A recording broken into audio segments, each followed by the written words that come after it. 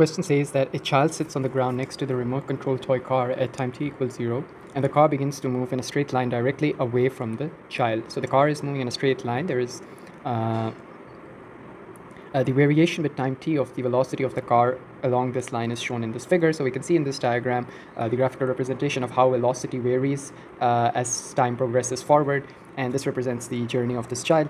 The car's horn continually emits sounds of frequency 925 Hz between time t equals 0 and time t equals 6 seconds. So this is the entire journey from t equals 0 to 6 seconds. The speed of sound in the air is given to us as 338 meters per second.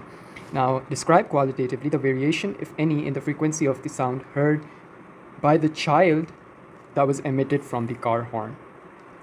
Now, they're saying do that for t equals 0 to 2 seconds. From t equals 0 to 2 seconds, we clearly see that the speed is increasing. The velocity is increasing in this direction. So if the velocity is increasing, we know that v is equal to f lambda, right? Now, or you can write this as v is equal to f times any distance or displacement that is covered.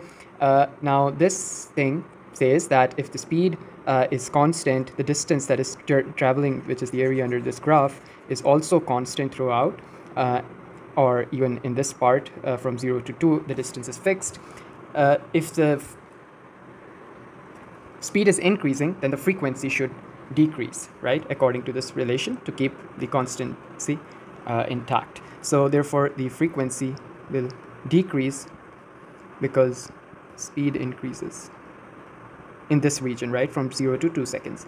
And for the next part, from time t equals 4 to 6 seconds, from 4 to 6 seconds, this is 4 and this is 6, the speed is decreasing. So the argument almost remains the same, but it's reversed. So the speed is decreasing, hence the frequency should increase because speed decreases from 4 to 6 seconds. All right, now the next part says determine the frequency to 3 significant figures of the sound that is heard by the child that was emitted from the car at time t equals 3 seconds. So first of all, at time t equals 3 seconds, what's the speed of this thing, of the car? The speed of the car is approximately 12, right? So it is, if you read this like this is 11 and 12. So it's 12 meters per second. So at t equals 3, the speed is the speed of the car. Now the car is the source, right? Because the horn is coming from the car. So the source here is the car. So this is the speed of the source, which is 12 meters per second. We know to, in this case, the child will hear a different frequency while the source would have emitted a different frequency. This is due to the Doppler's effect in sound waves. And we can get the observed frequency by the child, which is observed, as the product of the frequency that is coming from the source times the velocity of the sound divided by the velocity of the sound plus the velocity of the source. Now, here we know most of the things. The frequency of the source is given as 925 Hz. So we'll just plug that in, 925 Hz. The speed of sound is 338 meters per second divided by 338 meters per second plus the speed, which is 12 meters per second of the car. And if you do the math, this gives you about 893 Hertz.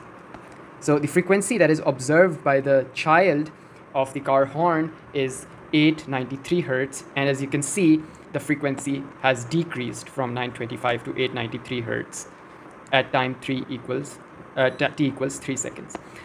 Now, let's move to the next part, which says that determine the time taken for the sound emitted at time t equals 4 seconds to travel to the child. So the sound that was emitted at t equals 4 seconds and then it travels to the child. So how much time does it take for the sound which was emitted from the car at t equals 4 seconds to cover its distance to the child?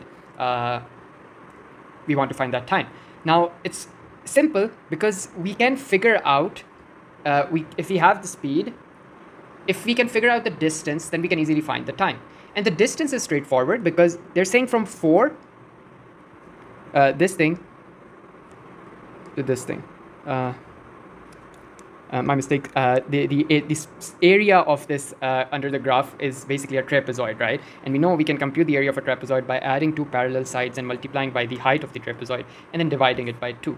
So we can find that distance, the total distance, as 1 by 2 into the parallel sides are 2 and 4, and the height is 12, right? So we have 2 plus 4, and the height is 12 meters per second.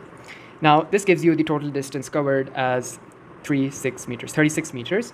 And now you have the distance, right? And we know that the speed is equal to distance covered by time taken, which means that the speed is just 36 meters divided by t, but the speed of the sound is 338 meters per second. So this solving for time gives you about 0.107 seconds, which means that it takes 0.107 seconds for the sound that was emitted at this point, t equals 4 seconds, to travel back to the child.